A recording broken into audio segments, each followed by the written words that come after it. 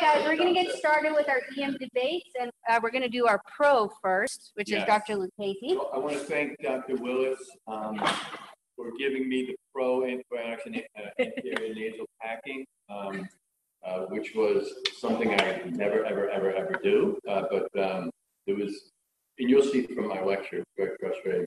I learned a lot. I actually learned a lot. So I want to thank the Controversies team. I'm not going to call them the Controversies in Medicine team, but they're very helpful. Drs. Allen, Benevas, D'Souza, and Dr. Kim. Just because you sometimes see this on some of the board questions and in-service kind of questions, anterior and posterior nasal bleeds, anterior easy to control, usually venous, Kessel-Box plexus, posterior a little bit more difficult to control, sphenopalatine artery, usually arterial bleeds. So this is sort of an ACEP statement, which I found very interesting. And when I highlight things in yellow, that just shows you the bizarre problem I face with having very poor literature out there, which is why it's probably controversial. Antibiotic use in nasal packs. The use of systemic antibiotic prophylaxis while nasal packs are in place to prevent infection or toxic shock syndrome is controversial. Packs are often impregnated with antibiotic ointment prior to insertion.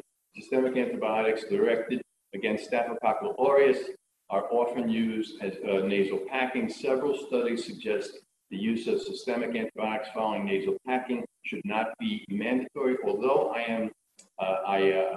all the available systematic reviews did not show a significant benefit to the use of antibiotics with nasal packing. The individual studies in the review were underpowered to detect prevention of rare complications such as toxic shock syndrome. Given the lack of convincing data, the risks and benefits of antibiotic use in patients with packing in place should be evaluated. So this is Biggs Nightingale. This is et al. Should prophylactic antibiotics be used routinely in the Epistaxis patients with nasal packs? Annals of the Royal College of Surgery in England. Generally accepted that systemic antibiotics use is accepted in posterior nasal packing. 57 patients they studied with anterior nasal packing were presented to an ENT clinic in Great Britain, were studied, followed telephone calls 6 weeks later to ask if they had any symptoms of infection. Systemic antibiotics are unnecessary in the majority of epistaxis patients with nasal packs. A number of patients were excluded who did not have completed accurate information in the patient notes, blah, blah, blah, full data sets. This is Biggs, Nightingale, et al. The Annals of Royal College of Surgery in England. This is 2013. This is a little diagram, and basically what they're saying in the diagram is that anterior packing, no, posterior packing, yes, inpatient, yes. But I found it, again, no data really to support that. Wang, Eden, et al. Are prophylactic antibiotics necessary with nasal packing. Systematic review, American Journal of Rhinology and Allergy in 2017. 6 studies with a total of 990 patients met inclusion criteria. Patients who presented with epistaxis or septoplasty. So these were also post-op patients and received anterior nasal packing. No signs or symptoms of nasal or sinus infection. No patients with toxic shock syndrome. There is a paucity of literature that reviewed the need for prophylactic antibiotics and anterior nasal packing. The studies were underpowered to detect a difference. So you're getting a trend here. Morano, Rucado, et al. Prophylactic systemic antibiotics for anterior epistaxis treated with nasal packing in the ED, the American Journal of Emergency Medicine, 2019. Retrospective review of ED patients greater than 17 years of age. The discharge diagnosis of epistaxis was performed over a 5-year period. Over half the patients, 53.7%, had anterior packing, were prescribed antibiotics. The rest were not. No significant difference in infection rates between the two groups. I'm not stealing Dr. Gleyzer's thunder, but p-value 0.263. Wow, and that got published in the American Journal of Emergency Medicine. Further randomized control studies are necessary to definitively support this practice change. So No discussion. I did extensive reviews. I did all the search engines. I did Dr. Schechter's Google.com. I did, everything. Anterior versus posterior packing, not much written. Anterior admitted versus discharged patients, patients with comorbidities, diabetes, immunocompromised, not much. The elder patients, patients with their social environments, their reliability to follow up, really not really any good data. So let's talk about facial fractures. Mudlinger, Borsuk, et al., antibiotics for facial fractures, evidence-based recommendations compared to experience-based practice, cranial maxillary trauma reconstruction 2015. With this place, they went to a symposium of ENT doctors. So a lot of the ENT docs are very much antibiotic advocates, right? I even talked to some of our ENT docs who said, you send patients to our clinic for follow-up and you didn't put them on antibiotics. It's crazy. So I said, you have to show me the evidence where it really does work. Surgical intervention is often necessary in the management of some craniomaxillofacial fractures. Expert opinion surveys. So this is what these 17 otolaryngologists said. They divided into upper face, 47% gave antibiotics, mid face, 47%, probably the same people, mandibular, 69. So the only thing that I see is, okay, so maybe it's reasonable to give for mandibular. Right? Studies support the use of perioperative antibiotics in all facial thirds and perioperative antibiotics in comminuted mandibular fractures. Overall studies were poor quality. These are all quotes that actually came out of the paper. Clinical practices that are at odds with the literature recommendations are understandable in situations where the literature is poor, or should be changed if they are at odds with well-designed studies that address the clinical scenario. So remember that statement. Morris, Kelman, are prophylactic antibiotics useful in the management of facial fractures? Laryngoscope, 2013. Current evidence supports the use of prophylactic antibiotics in mandibular.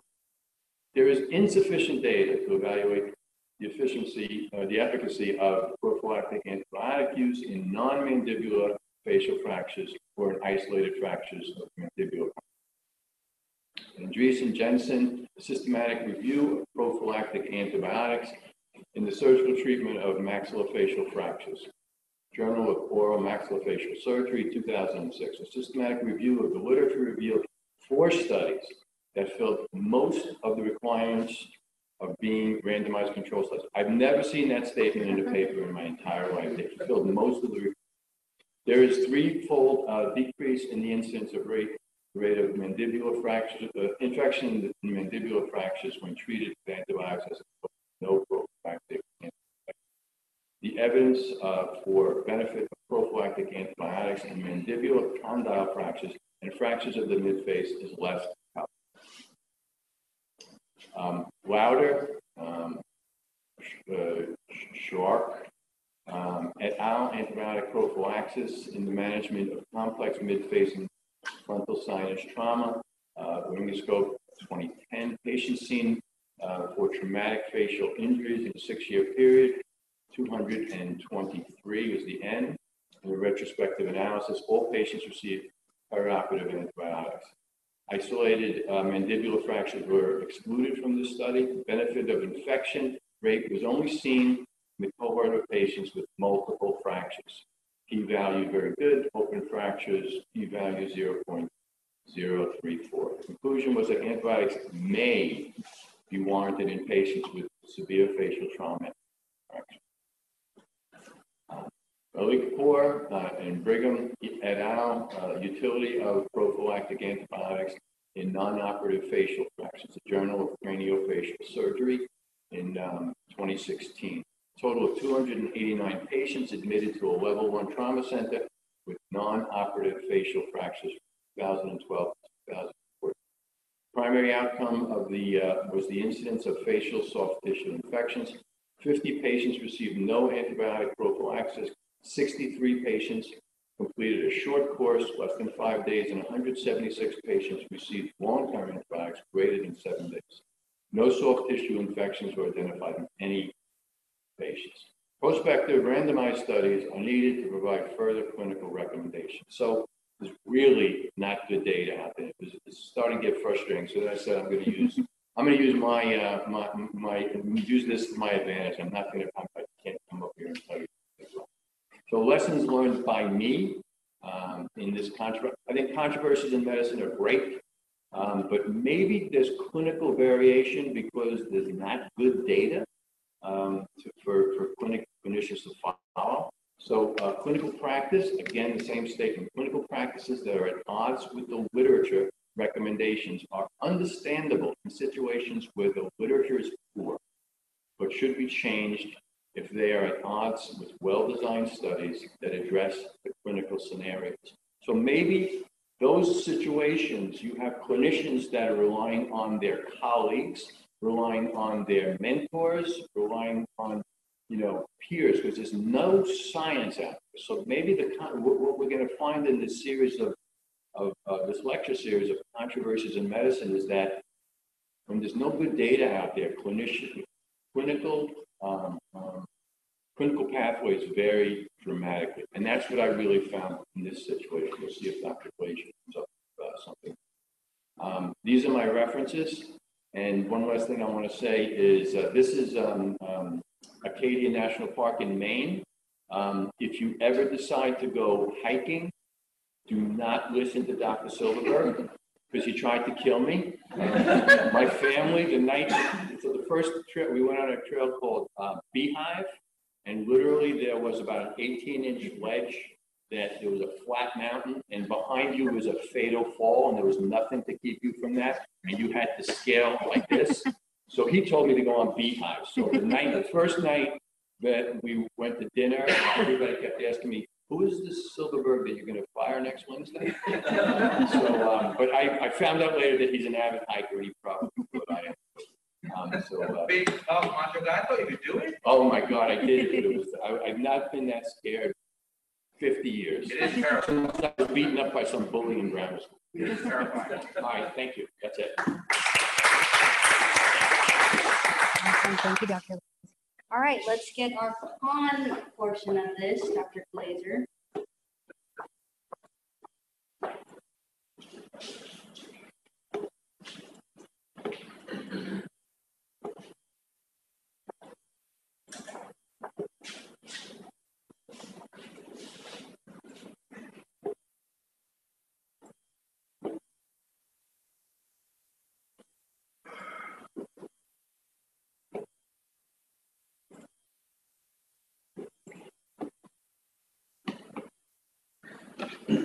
All right. First of all, thank you, Dr. Willis, for having me the first pick. I was able to pick my topic, and Dr. Lucchesi got stuck with the opposite view. Also, thank you, Dr. Lucchesi, for providing all the references. I didn't listen because they're pretty much the same 2.5 papers in the last 30 years. We all do the same search. So, antibiotics, we'll start with facial fractures. Right. You call them a fast consult. If you're at least a PGY2 resident in the emergency department, you can write those consults. They will say, give antibiotics and avoid nose blowing and acting for 3 days and ophthalmology evaluation, right? It's pretty much, I think, like standard consult. They probably give them a template during their orientation, and you go to ER for the facial fracture. What is it? Good book, Tintinelli. What I found there. 2 statements. Antibiotic therapy is indicated for mandibular fractures. Consider antibiotics if there's a significant ocular edema. Significant, define what you feel significant, right? What are the recommendations? What is actual data? Luckily for us, the Society of Surgical Infection in July 2020, which is basically months ago, published their recommendations. They published it in their journal. So far it's available online. It's not available in the journal itself, but you can see it. And that pretty much answers the questions we need. They asked 5 questions. And the answer was no. What are the 5 questions? A, do we give, again, the key is prophylactic antibiotic for non-operable midface, upper face, or mandibular? Do we give prophylactic antibiotic for preoperative, for non-mandibular facial fractures? Do we give prophylactic antibiotics preoperatively for mandibular fractures? And the last 2 questions are not really relevant for us, but just FOI, they also asked, do we give post-operative antibiotic, which is defined antibiotic for more than 24 hours for both non-mandibular fractures, which they took 2 hours, and for mandibular fractures. They did not discuss perioperative, which is the third kind of antibiotic that they give like during surgery. So that's why I say more than 24 hours, that's considered post-operative. As I mentioned, the answer was no. We really care about the first three questions. Question one is non-operable fracture. They look at the 3 studies, and 2 studies, and some already mentioned by Dr. Lucchesi, there were no infections. There were no infections, or they couldn't prove like the antibiotic use whether it's helpful or not, because no one got any infection. In one study, there was some infection. However, it was an interesting study. This was a study on patients with non-operable traumatic facial injuries who were admitted to ICU because obviously they had some other serious injuries. And they found that if people ever got antibiotic, in a short course antibiotic, they had 3% infection rate, facial. And the one which were giving antibiotic for longer times actually got 5%. So that's, based on that, they concluded there is no need to give prophylactic antibiotics for non-operative fractures.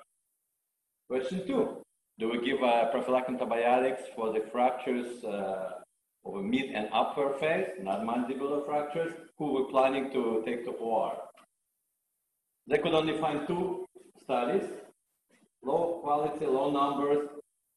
They were like, design was kind of crazy. They tried pre and perioperative, post-operative, pre and post, perioperative, and pre and post, not periop. I mean, there were so many arms with so few patients, but the short story, the only people who got infection were people with open fractures or mandibular fractures, which were not part of the question because they used the study to look at the non-mandibular.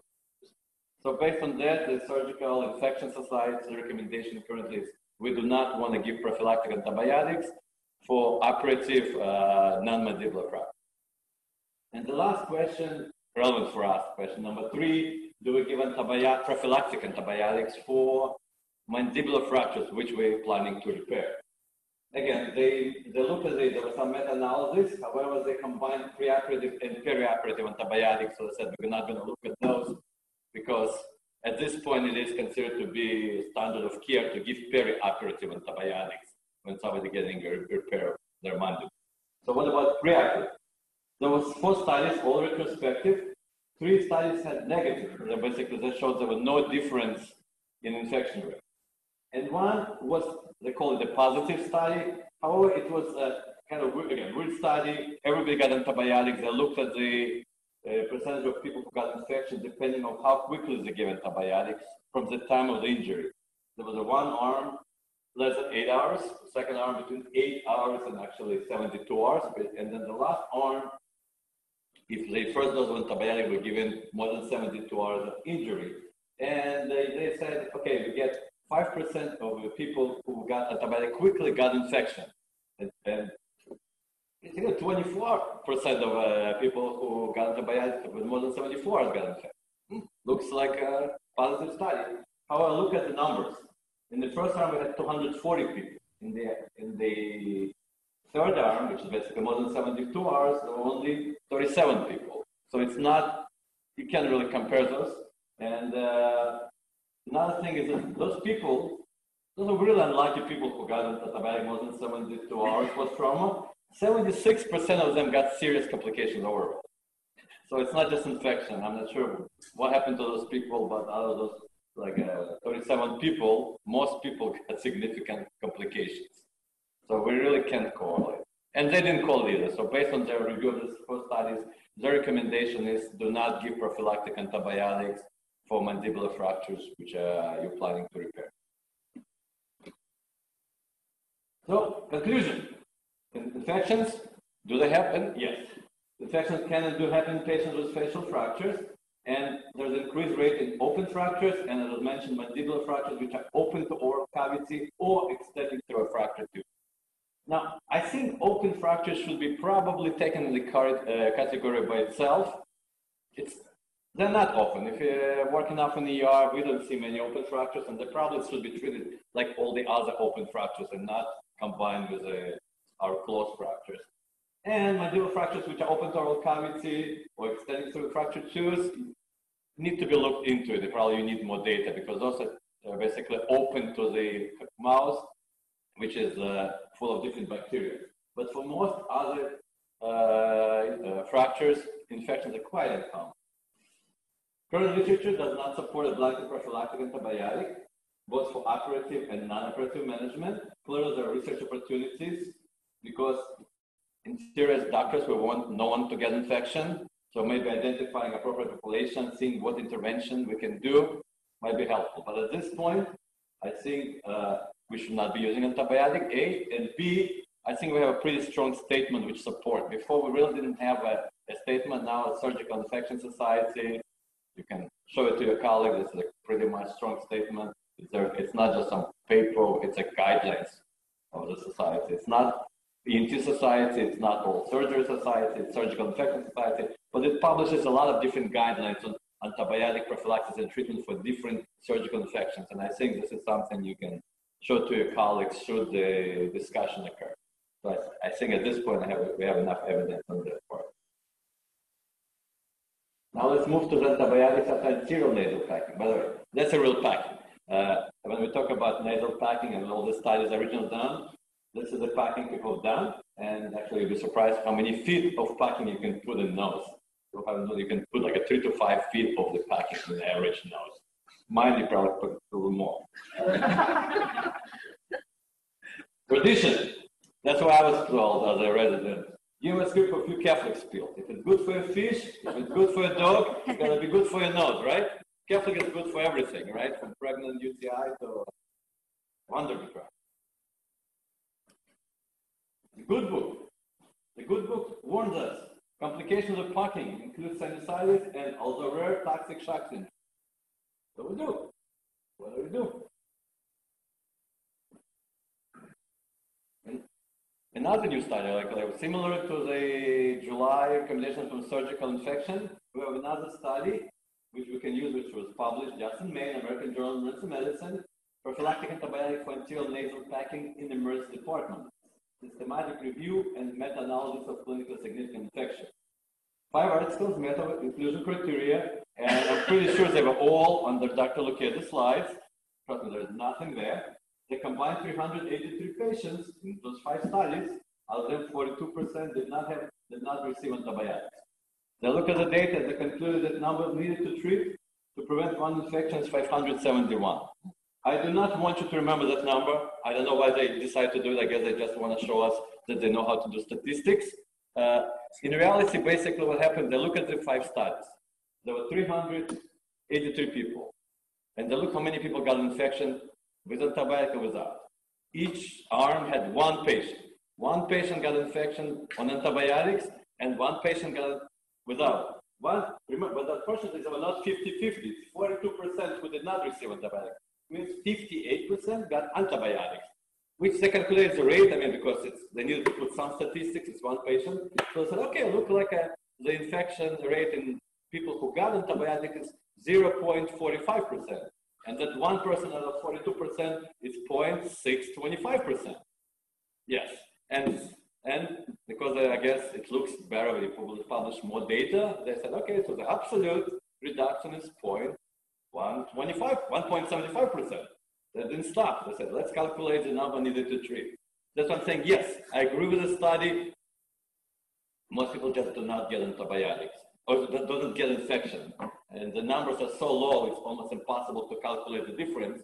But based on just nice exercise in statistics, just to show you what you can do with 1 patient in an arm. You can actually calculate and then see and come up with like 571. So do not remember that number. Just remember, very low rate, no difference. Just for you to look at the inclusion criteria, they really tried. They looked at not just prospective and retrospective studies, they will look at the case series. They really tried to look hard, and the data is just not there. They look at several hundred, and they basically barely got 5 articles. And from them, they got 2 people with infection, 1 in each side. So, no retrospective reviews of prospective studies which showed benefit of antibiotics. Also, most of the studies are older, and now we have a lot of new packing. Actually, there are two studies when the Maricel came in 1990s. They were looking at Maricel and Staphylococcus, and at least in vitro, it appears that Maricel itself suppresses staphylococcal growth. So we really cannot compare the old packing, which I showed you, which was a lot of studies, including toxic shock on this old packing, and we have all these new packings coming every year. Is it the same or not? Finally, toxic shock syndrome. That's what everybody's afraid of. That's what you talk to ENT and I talk to my facial plastic colleague. I feel like, we don't want toxic shock. There was no report of toxic shock in people who got anterior packing for epistaxis. All those reports were for nasal surgeries, including, or almost exclusively for septals, basically, people for deviate nasal septum, septoplasty. Those are the people who were all reported. And those are different cases from us. If you want to know what septoplasty is and you don't know, you can look at it on YouTube. They're making in the dirty nose full of bacteria, 2 incisions, they dissect to the cartilage, they take the cartilage out, then they took a hammer and they break a pieces of bone, they irrigate, they close. It's a pretty, small but extensive procedure, which is involving cartilage and bone.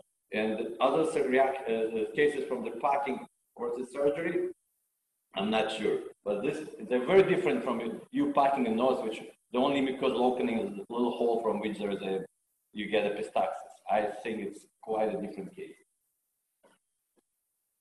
Again, the toxic shock, only after nasal surgery. The case reports, and every case report give you, and even any review give you that number, 16.5 cases per 100,000. Every case. Well, but the toxic shock report, we're getting 16.5 cases per 100,000. I decided to look, how do you get to 16.5 per 100,000 cases? Because nobody questioning, that's the number. That's how they got it. Instead of Utah, the researchers basically consulted in the 1980s. There's Utah Medical State Society directory. They found 42 ENT surgeons who are members. They called them. One of them didn't talk to them. 41 surgeons agreed to talk to the researcher. They asked 2 questions. How many nose jobs did you do in 4 years? And do you recall any toxic shock syndrome? Together, all those 41 surgeons in 4 years from 1980 to 83 did 18,190 cases.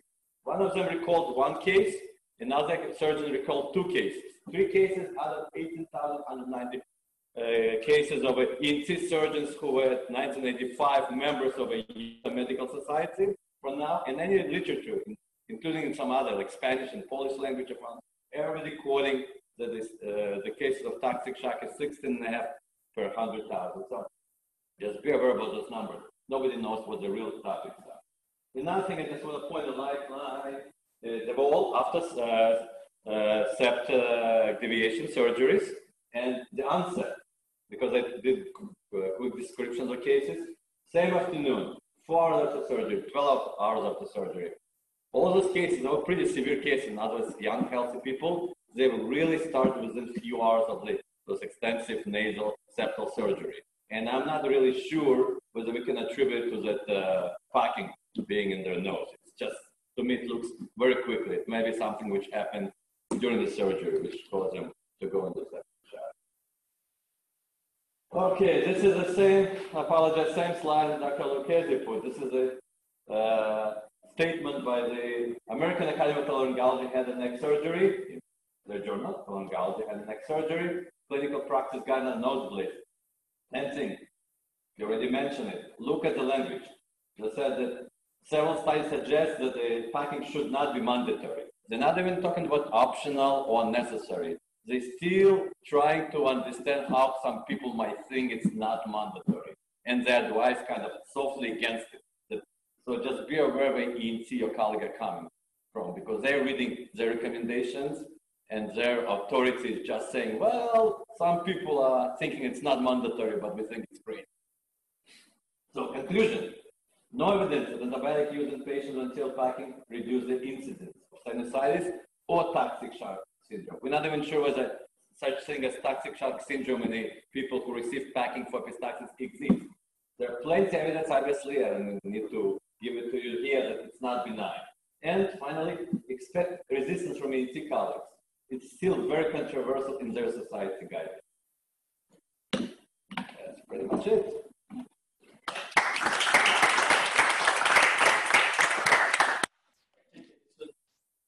Excellent. Just want to highlight, mainly for residents, that when you say the evidence is weak, what do you mean? But remember, when you're addressing a therapy question, you should not be looking at retrospective studies or observational studies. At best, they are good for hypothesis generation, meaning that you can use them to design or come up with an hypothesis with an RCT. You cannot look at retrospective studies or observational studies or draw any conclusion from them when your question is a therapy question, right? And then, as you know, the meta-analysis and systematic reviews are popping up everywhere like mushrooms. In a therapy question, you're not supposed to pull data from RCTs with retrospective studies, case series, and observational studies. It's okay to use them or mention them in a systematic review, but when you do a meta-analysis for a therapy question, you're only allowed to combine or pull the data from RCTs. So a lot of systematic reviews are published that include retrospective studies. It's trash. You don't have to pay attention to them. It's inaccurate. So for therapy question, again, RCTs only, nothing else matters. And in a case like this, where you don't have good RCTs, as Dr. Casey and Dr. Gleyzer said, you basically rely on expert consensus, like guidelines. That's the best you have. Thank you, Dr. Zatopsy. Any other questions? Just want to thank Dr. Lucchesi and Dr. Gleyzer for starting off the faculty and controversy lecture. I let Dr. Gleyzer pick the topic, but I didn't tell him he was going to be debating against the chair of the department. So I kind of bamboozled both of them. I just kind of wanted to give a wrap up to this and maybe have some sort of poll or kind of conversation if we have like 5 minutes left. So I think in this case, there's a lack of paucity of evidence. And as Dr. Zatopsy pointed out, even the evidence out there isn't appropriate or isn't right. So I think when it comes down to it, so what do we do with this? I think you have to use your clinical judgment and practice. But at the same time, I guess the big thing that we have to deal with is that our experts and our consultants seem to be squarely on the side of using antibiotics. So I guess I'll pose it to some of the faculty in the room. What do you do on a regular basis? It was almost like dogma that anterior packing gets antibiotics. Hearing kind of the opposite. Anyone want to volunteer? I could start off by saying I never, ever do something because I'm afraid of the flack I'm going to get consultants, right? And in fact, when I called two very reputable otolaryngologists on campus, they both said, "Oh, throw our hands up in the air every time you people send us somebody to move the anterior packing for Epistaxis," and they weren't on antibiotics. You know, and I just said, you have to show me the literature. And that was over a week ago, and neither one of them really given science to do that. So anytime that there isn't good data, I think you're going to get what your society says, here's proof you've been taught. That's a problem. And I guess you could be the devil's advocate there and say, but if you wanted to be on the spectrum of practice where I don't want to be that one toxic shock or that one bad infection, but I think, and it was in Dr. Gleyzer's last slide, you have to be aware that antibiotics are benign therapy as well. Don? I was going to say, I think it comes down to our specialists are worried about their one organ system. To them, antibiotics don't have a downside because all they're looking at is this will definitely prevent toxic shock. We're not as worried about. But half these patients are going to have GI upset and have this other thing. Antibiotics can cause bad. In fact, one of the studies I put up there, which was garbage, you know, and it gave antibiotics for more than 7 days. One of the patients got C. diff. So I think a lot of times too, like I have the conversation with them. I said, last time I think it was a Dr. Schechter, like there's a head wants to discharge antibiotics. We're like, you know, the skeletal very vascular. We don't really feel strongly about this. And then we said, if you want the patient to be on it, we encourage you to send it.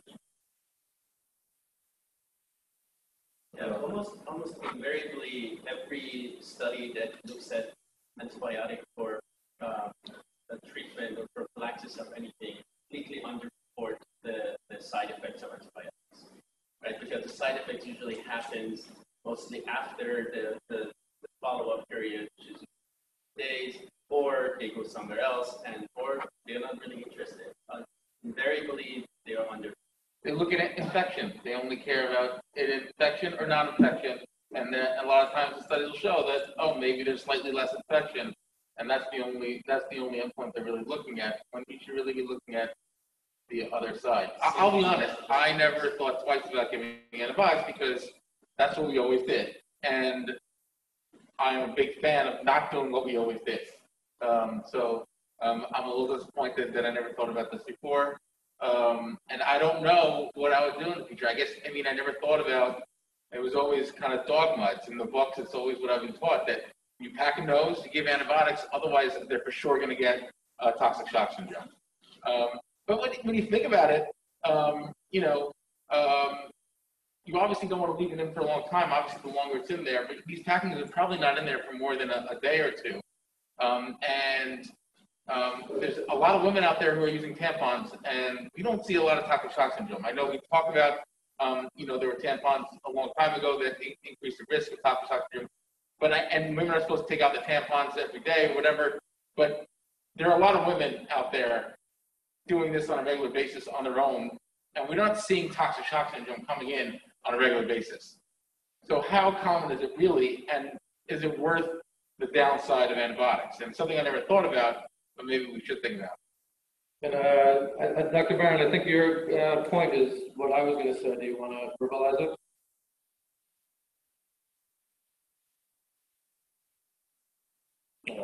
Dr. Barron's on she said, to play devil's advocate, if practice is based on expert opinion and you deviate and the patient has a bad outcome, there are potential legal ramifications, which I think is a valid point. So I think we're basing this on expert opinion. There's no evidence one way or the other. So I think it has to come down to what your clinical practice is and how much risk you're able to take. And I think you should think about the patient in front of you as well, in terms of will they be responsible to take out their own packing or follow up in 2 days? What are their comorbidities? And the fraction that you're looking at, or the situation. Problem with expert opinion is if it's not based on anything, it's just, right? If everybody always gives antibiotics and nobody ever sees somebody with an actual infection from it, then how is it possibly expert opinion? We're just calling it expert opinion, but it's not actually expert opinion. Well, experts said to do it, so yeah. It is just not based on anything.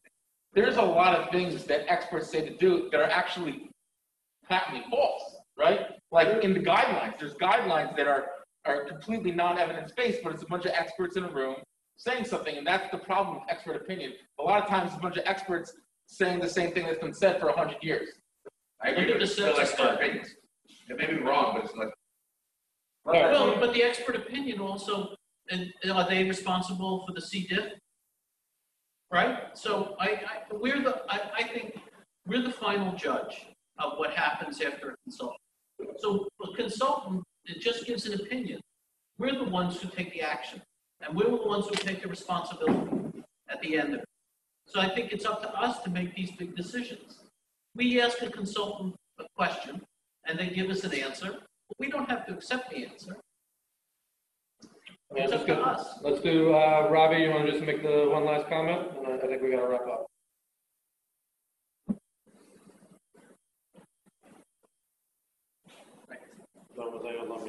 I think Robbie just put in the chat just about incorporating shared decision making. We're just talking about. Yeah, I was going to. Go ahead. I need it. Can you hear me? Yeah. Really? Okay. I was going to ask. It's a little loud. Sorry.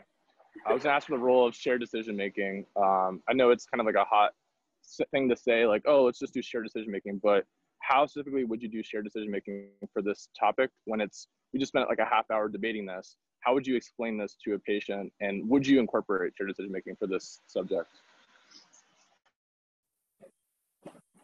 I think it's, in my opinion, I think it's not a bad idea, but as you just kind of highlighted, the fact that we're having a in-depth conversation about this, I don't know if a patient could have the knowledge and background to to fully kind of weigh in on this in terms of shared decisions. I don't think it works here because patients want advice for everything. Yeah. Even when it's not indicated, so they're going to ask for it probably. I think the case, the sharing decision is a little bit, now it's mentioned for everything that I mentioned.